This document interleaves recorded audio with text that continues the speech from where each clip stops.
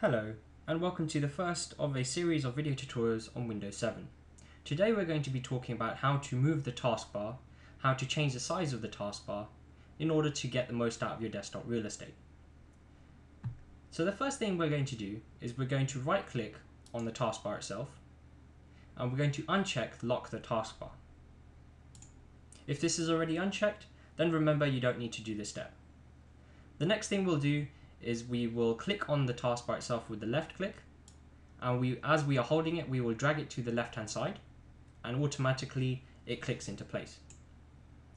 As you can see, it moves the icons accordingly, so you don't have to worry about that. Now let's say I wanted it at the top.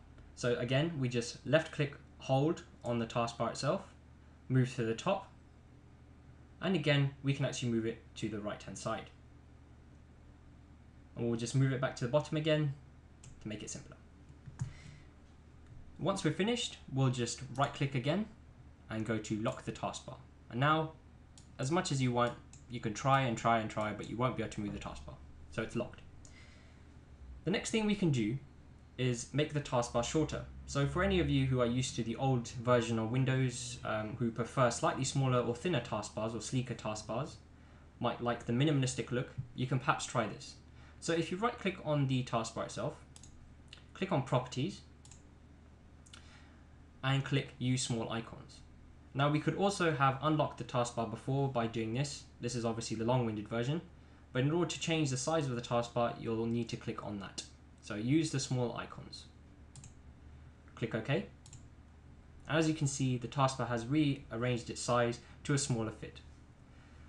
Now this gives a few advantages. First of all, it gives you kind of more of a real estate to use on your desktop.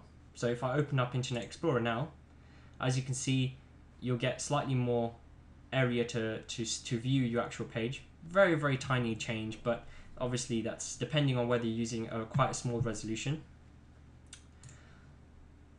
Also, if you want to move it as it is, you can actually right click, uncheck, and you can still move it around.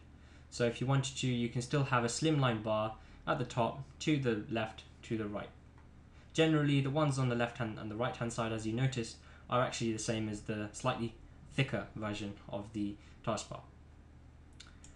Well, that's it. Thank you very much for viewing this tutorial.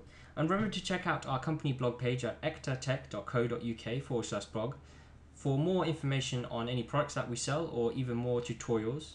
And don't forget to hit the subscribe button, as we'll have plenty more tutorials on easy and more advanced features of Windows 7. Thank you. Until next time, goodbye.